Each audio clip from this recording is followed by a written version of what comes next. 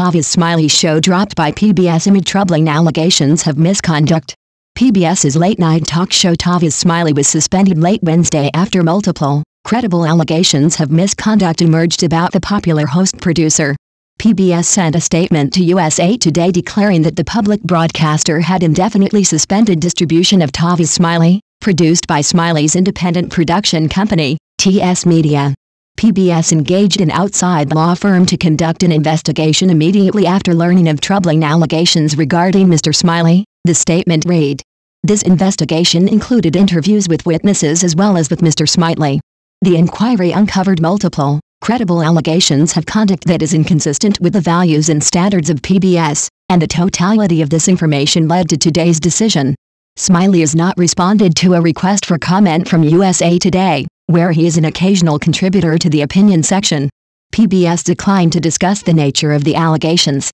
But Variety reported, quoting unnamed sources, that the investigation found credible allegations that Smiley had engaged in sexual relationships with multiple subordinates, and that some believed their jobs depended on a sexual relationship with Smiley. Also, Smiley was accused of creating a verbally abusive and threatening environment and employees feared retaliation. Smiley hosted Tavis Smiley, a half-hour interview program that premiered in 2004 and airs weeknights on PBS stations. As the former hosted Bet Tonight with Tavis Smiley on Black Entertainment Television, Smiley became known as Black America's favorite talk show host, according to National Public Radio, and he has been one of the few black hosts on PBS.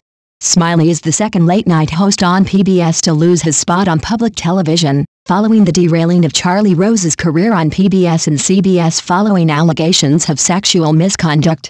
PBS has terminated its relationship with Charlie Rose and canceled distribution of his programs, PBS said in a statement at the time.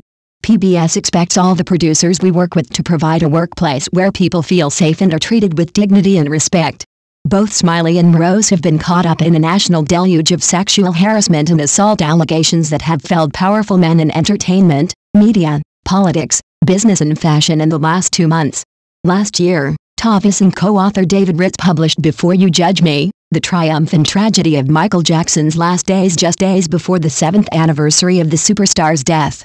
The non-fiction book takes a novelistic approach, speculating on how Jackson feels, what he's thinking, and most pointedly, how he cannot sleep in the 16 weeks leading up to his death. Smiley has a deal with Warner Brothers Television to develop the book, along with J.J. Abrams' Bad Robot, into an event television series.